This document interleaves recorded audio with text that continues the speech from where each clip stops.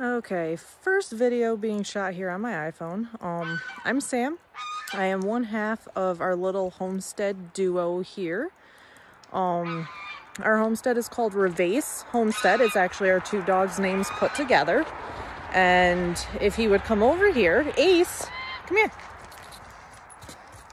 This is one half right here. This is our boy Ace. He's the one that guards our land and our livestock. The other one is a dog I had well before I met my husband, Josh. Her name's Raven. She's going to be 12 years old and Ace is going to be 5 this year. I started homesteading about 6 years ago, like real big homesteading. Before Josh and I met, I had chickens and I did a garden every so often, and now you can hear Faline as I get closer. When Josh and I got together, that's when I started expanding into other animals, and we actually started to make a real big go of this because I wanted to be more self-sufficient and I didn't want to have to rely on grocery stores and anybody else. I want to be able to do it myself. You'll see Josh in a later video. Right now I'm just going to do a meet and greet with the goats, and we're going to start with the boys. So our boys are Apollo and Achilles. Neither one of them are registered. They're both Nigerian dwarf goats. They'll both be one next year. Apollo in May, Achilles in April, I believe. And then we have the girls, and our one wether is over with the girls because he's very bonded to Ruby, so we kept them together. So here are the boys. So as you can see, we keep them in a little dog kennel. It's going to get expanded in the spring. We didn't have time to do it this past summer. And they have a 12 by 12 house. This handsome boy right here is Achilles. He's super fluffy for winter. Come here. Don't you want to say hi? This is Achilles. And then this super fluffy boy, who's not going to let me pet him. Oh, little pets. Okay. This is, come here. Come here. This is Apollo. He's got wattles that are hiding in all of his fluff. So these are our boys. We actually already bred Lucy and Ethel to them. I don't know which, because we kind of just stuck the girls in here and let them do their thing. Okay, and as you can see, our girls are kept behind electric fencing. There is a good gap between the girls and the boys, so no accidental breedings happening here.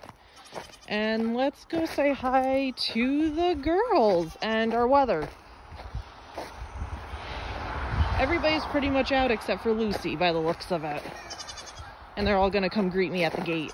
So we have to try to sneak in without any of them getting out. There's little Faline. She's in her sweater. It's a little cold here today. Back up, guys. Come on. Getting swarmed by goats. Swarmed by goats. Okay, let's see if I can get them one by one. So over there, that's Lucy. She will be 2 in June. She's currently pregnant. She's got a little bit of an udder forming. Hoping to see babies from her next month. This nice silver doe is Ethel. She will be 2 in July. We actually got her and Lucy from the same people. They're both Nigerian dwarfs. Hopefully Ethel is also pregnant, and if she is, she would be due about, let's see, November, December, January, February, about March. Hopefully. Maybe a little bit earlier. She was in with the boys in about September to the end of October. So somewhere between February and March. And let's see, these sweethearts are the Nubian trio. We have Miss Ruby and Twix. These guys are mini Nubians, I think. The person we got them from really wasn't sure, but they're quite a bit smaller than Miss Ophelia, who is a full-blood Nubian, who actually comes from Thwaite lines. And Ruby and Ophelia are the same age, which is what has me thinking mini Nubian of some generation. Twix is our wether. And Ruby and Twix are absolute sweethearts because they were bottle babies, and so wasn't Miss Ophelia. Yes, you guys are just lovies. And little Miss Faline is still over here standing at the gate. Come here, baby. Let's give you some scratches. Here's little Miss Faline. She is quite fluffy. But we've been putting this sweater on her just so she stays warm enough at night, and it is a little bit chillier here today, so we want to make sure she stays nice and warm. She's actually getting along great with the herd.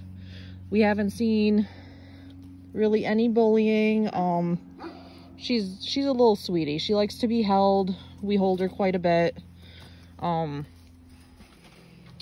She is a little bit of a nibbler, but she is doing great, guys. She's adjusted very well. I really have no complaints. She's not shivering right now. I might try to take the sweater off of her in a minute. And of course, as I say that, she starts shivering.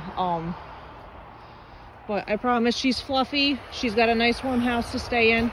The girls are actually getting an upgraded shed later in spring. They're gonna get a 12 by 12 like the boys. Hi, girl. Hi, baby. I know. Yes, hi, Twix. So we got some fun projects coming. These are our goats. Look at Lucy's beard. It's magnificent. Come here, Lucy. Come here, Lucy. Ethel is our only goat that won't actually let you pet her. And Lucy's gonna run away and prove me wrong. But she's got a little udder forming, guys. I know you can't really see it. She's not gonna show you. She's gonna keep her legs closed. Fairly certain she's pregnant, though. She's got a little bit of an udder going, so hopefully some babies in January from her. And here's little Miss Faline again. Hi, baby. We are so happy to have her. If you guys want a more in-depth story as to the how special she is to me, I should say, let me know. I will definitely post another video of that if you guys are interested. But yeah, everybody's doing well. These are our goats. That's a little bit about me and our homestead life. And if you stay tuned, we'll definitely share a ton more.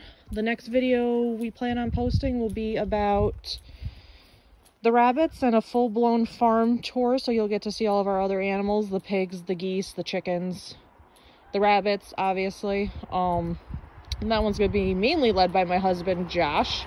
He's our rabbit expert. So if you'd like, give us a subscribe.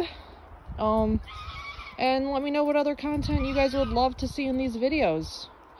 Have a great day. It's definitely quite sunny here. Not sure if you can see that sun poking through the trees, but it's blinding me, that's for sure. Happy holidays and have a great day, guys. Bye.